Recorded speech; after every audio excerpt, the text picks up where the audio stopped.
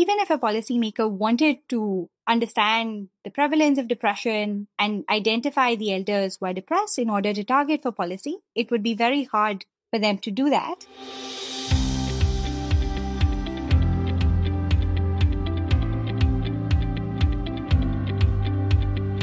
Welcome to VoxDevTalks. My name is Tim Phillips.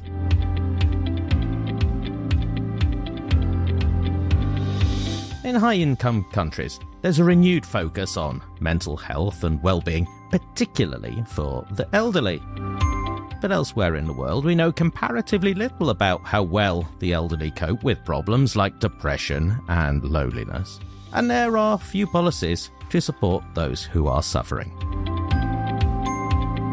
A new essay in the Journal of Economic Perspectives fills some of these gaps and suggests ways in which further research and policies can help close this gap in our knowledge. Maddie McKelway of Dartmouth College and Garima Sharma of MIT are two of the authors. They're both here now. Welcome to Vox Talks, Maddie. Thank you so much for having me. And Garima, welcome as well. Thank you. Hi, Tim. Maddie, obvious question to start with. Why don't we know more about the mental health and the well-being of the elderly in low and middle-income countries? Well, traditionally, neither old age nor mental health have been a focus of research and policy. In poor countries, populations tend to skew younger, so there tends to be little focus on the elderly in those countries. Generally, mental health tends to be overlooked in poorer countries, so therefore the intersection of these two topics is especially lacking attention. I did say there are relatively few policies to support them. Is this because we don't know very much about the problem?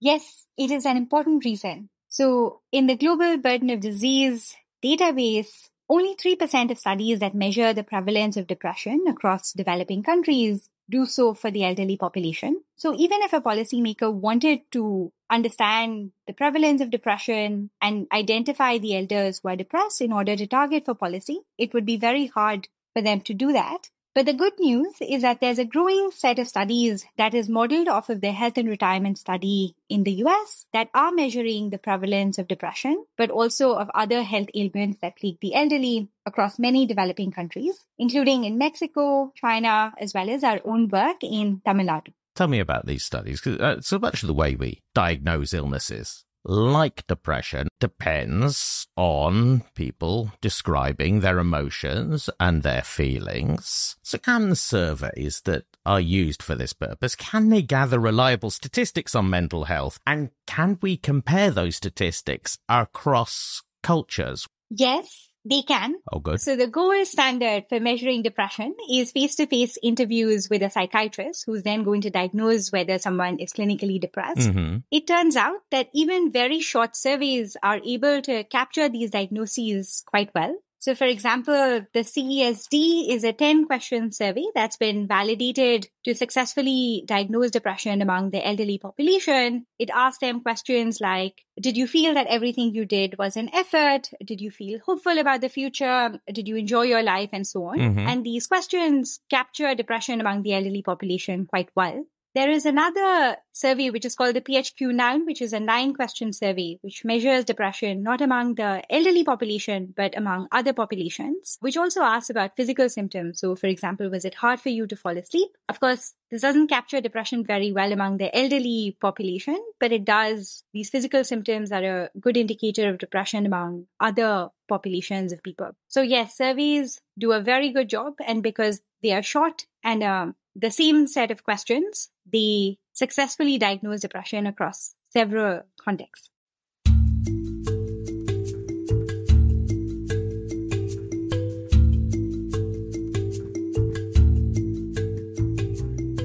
So for this paper, you looked for the available data that we have on depression amongst the elderly in low middle income countries. How hard was that data to find?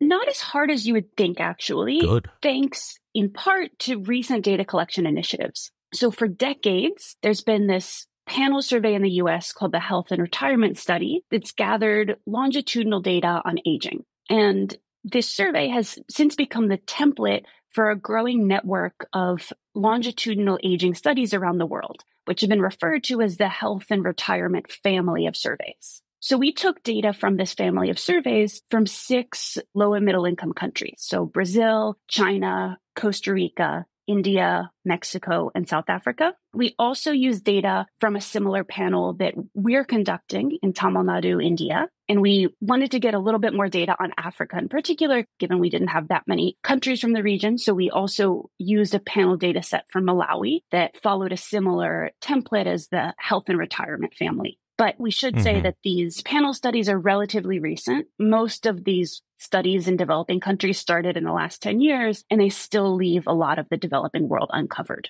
And in this data, how common is depression in the elderly? Rates of elderly depression tend to be quite high in developing countries and higher than in the US.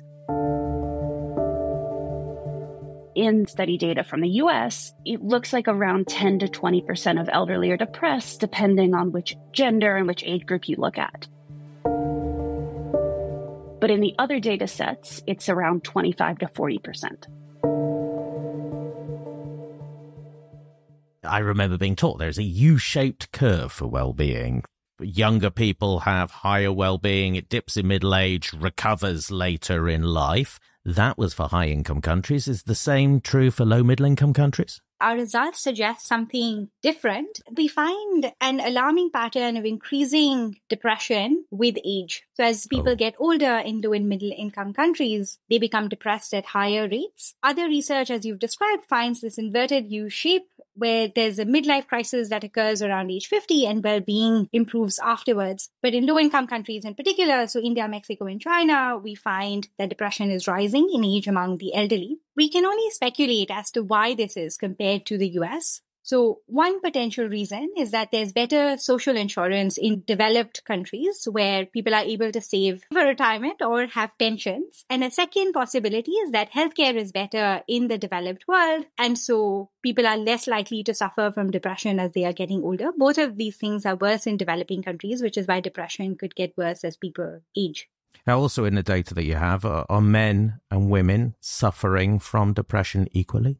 No. Tragically, we find that across all age groups and in all countries, the women suffer more than the men. Oh. For example, among 70 to 80-year-olds in India, 35% of men are depressed compared to 41% of women. And actually, these gaps by gender emerge when people are 55 years old and persist throughout old age. So tragically, we find that women are more depressed than men. These are extraordinary high numbers, aren't they? And also, let's think about physical health. Is poor mental health linked to poor physical health, to increased risk of mortality? Yes. So these are some of our most striking results. We look first at ADLs, or activities of daily living. These are, exactly what they sound like. How easy is it for you to do basic activities of day-to-day life? This is one of the key measures of physical well-being among the elderly. And we find a very strong relationship between elders' ability to perform various activities of daily living and their depression. And then perhaps even more striking, we find that depression is a predictor of death. So as you remember, some of these studies are panel studies. So we use data from one wave of the survey and we measure depression that way. And then we say 2 years later, are the people who were depressed more likely to have died? And the answer appears to be yes. And this is a really striking result we find. Now, as you mentioned before, you did further research in Tamil Nadu in India. What else did you want to find out from this? The purpose of this research was twofold. One is, as Maddie described at the beginning, panel data on the elderly is extremely rare. And so we don't know how it is that their lives evolve. So we wanted to collect this panel data over time to see how the lives of the elderly are evolving. And in particular, JPAL, which is the Jameel Poverty Action Lab, runs randomized control trials to evaluate the effectiveness of various policies. So we wanted the data set to serve as a platform where in the background, researchers would run these randomized control trials to evaluate policies, and the data would help us track outcomes over time. So that was the first purpose, to evaluate randomized control trials. And the second was we wanted to understand more deeply the lives of the elders who are living alone. Because although in developing countries, we expect elders to live with their children, a surprising number of these elders are now living all by themselves. They probably face problems that are unique to them, but because they are still a small share of the population, we don't know that much about them. This population is only slated to grow given the demographic transition that's happening in these countries as children move away and people are having fewer children. So we wanted to oversample this population in order to better understand the challenges that they face and potential remedies. My assumption, and I imagine many other people's assumptions, is that in the countries for which you have data, the social norm is for elderly people to live with their families. Am I wrong in assuming this? No, this is a great question. This is exactly what we had anticipated as well. That in developing countries, exactly because of what you described, that people are living with their children, that they will be less likely to be alone. But actually, what we ended up finding is that the prevalence of loneliness in these countries is comparable to that in the US. Wow. About 10 to 30% of elders report being alone. As I said, in Tamil Nadu, 9% of elders are living entirely alone, and their reported rates of loneliness are much higher. So 60% of them report feeling alone. And as Maddie said, this loneliness also manifests or translates into depression and lower rates of functional ability and higher rates of mortality among these populations. So not only are these elders living entirely alone, but they're also suffering in terms of limited functional ability and higher mortality. So elderly people who are living alone, they are more likely to be depressed, are they, compared to those who are living with their families? Yes, absolutely. People who are living alone, tragically, around 55% of them seem likely to be depressed.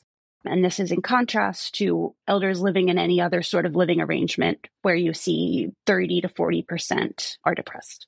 And of course, we can't talk about this without talking about the influence of poverty. How closely linked are poverty and depression? So in our Tamil Nadu sample, we find they're quite linked. So we split the sample into quintiles based on daily per capita household expenditure. And we find that rates of depression fall steeply with expenditure. So to put some numbers on it, you find that nearly 50% of elderly in the poorest quintile are depressed versus 27% in the highest. Now, we might make some assumptions about what is causing what, but I notice you've been quite careful in the way that you're expressing this to talk about how rates of depression and other factors that we're talking about are associated. Can we make a causal link from depression to these other factors? Right now, we can't really say very much causal. Yeah. We see some very strong correlations. And many of our correlations that we present in the paper do control for some key omitted variables like age or gender, but we certainly do not want to say that these are necessarily causal relations. There could be. So for instance, for the really strong, shocking results in mortality, for instance, you could imagine the causality could go in either direction. So, maybe it could be that depression causes mortality where, you feel depressed, you withdraw from day-to-day life, and that leads your physical health to decline. But you could also imagine you get a life-threatening diagnosis, and that is what is causing the mental illness. So there is some evidence of causal links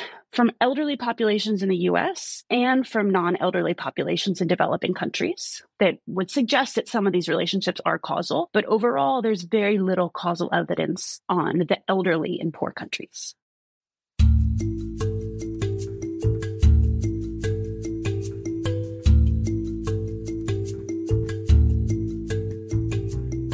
We have just such an astonishingly high rate of depression that policy really should be doing something about it if we could do something about it. So let's talk about that a little bit. First of all, if poverty, if that is linked to depression, well, we want to relieve poverty anyway. Maybe higher pension payments or more financial support for the elderly may help. Do we know if this would be effective in relieving depression?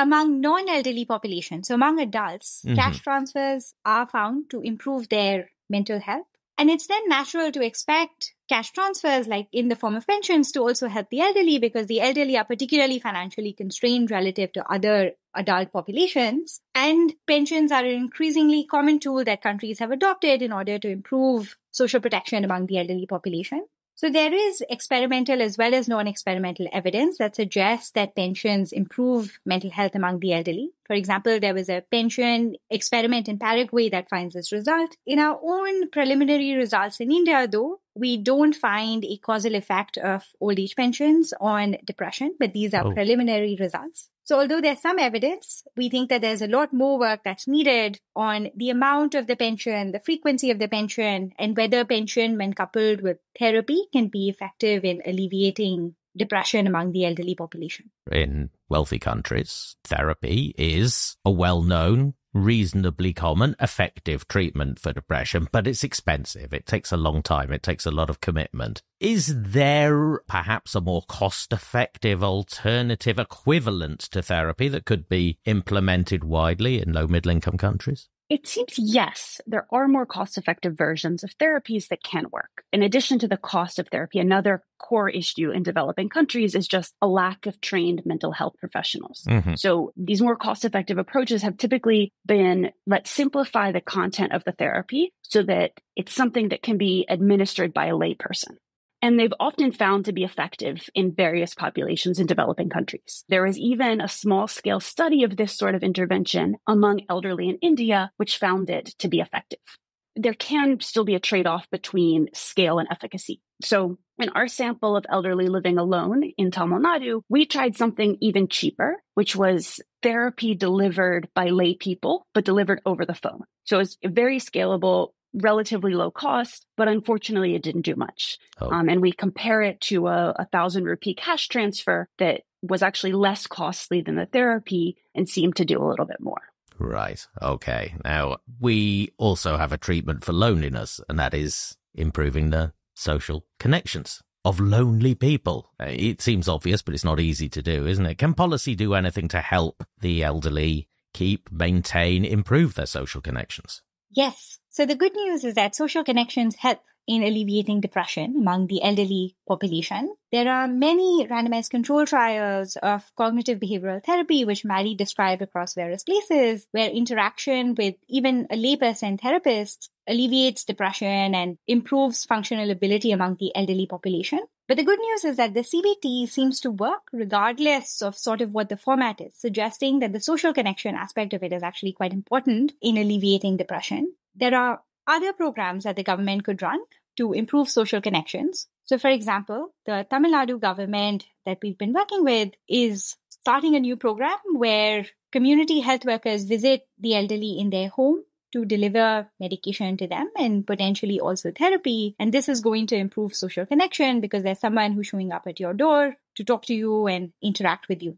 Therapy by itself could also organically generate social connections because when you have a better state of mind, then you're more likely to seek those connections yourself. And of course, there are other things that the government could do. For example, organizing group activities among the elderly or giving them a sense of purpose. For example, babysitting the local children in the community and so on. So there are many potential interventions that could improve social connections, and we think that they will be promising to try out. In every country in the world, no matter what its state of economic development, the challenge of providing healthcare to the elderly in general is something that policymakers are struggling to meet. This mental health crisis that we're seeing is really all underpinned by this challenge of providing healthcare. Absolutely. And I think one interesting remark to make on this is this potential bidirectional relationship between physical and mental health. Yeah. Because you could imagine that, well, providing more healthcare could improve physical health, and that could have effects on mental health. There could also, of course, part of healthcare would be providing mental health, which would hopefully have effects on mental health. Sure. But there's an interesting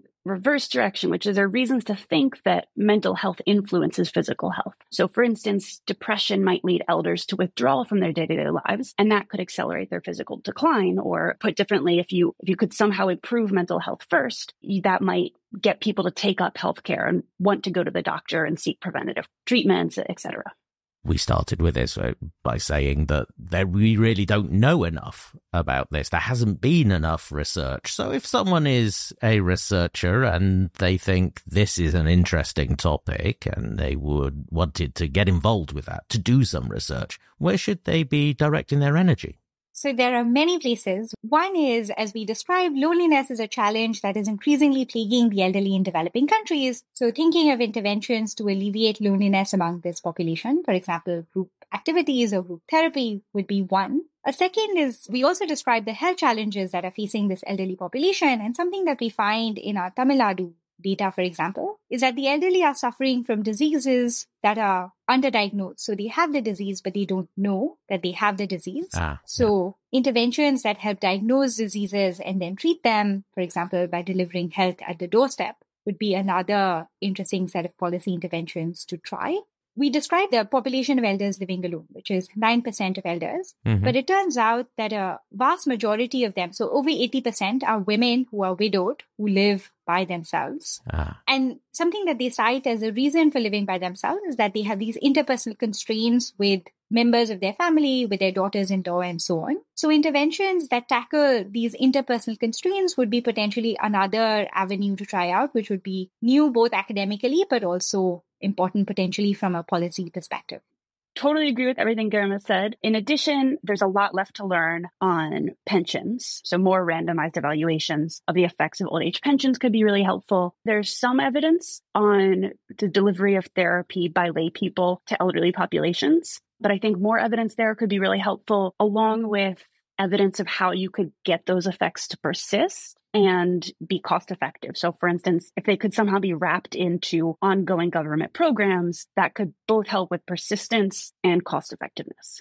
We implicitly know, and your research makes it clear, that these are serious problems that affect hundreds of millions of people that are alive today and will continue to do that if we do not do more to treat depression in the elderly. What are the potential consequences if we don't face up to this challenge? There are really two answers here. First is that aside from anything causal you want to say, depression is a problem in itself. There are huge welfare implications of having a large number of elderly in the population suffering from depression, because mental health is such a core part of happiness. This toll could increase as the demographic transition is going to increase the fraction of elderly living in developing countries.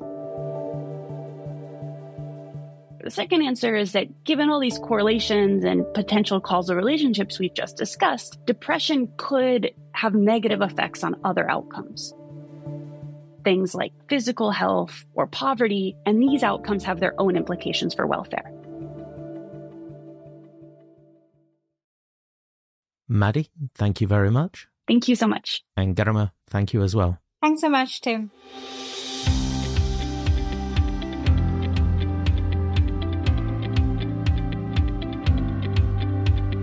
The paper's called Depression and Loneliness Among the Elderly in Low and Middle Income Countries. And big long list of authors here. You might have heard of some of them. Abhijit Banerjee, Esther Duflo, Erin Grela, Maddie McKelway, Frank Schilbach, Garima Sharma, and Girija Vaidyanathan. It is published in the Journal of Economic Perspectives, Volume 37, Number 2.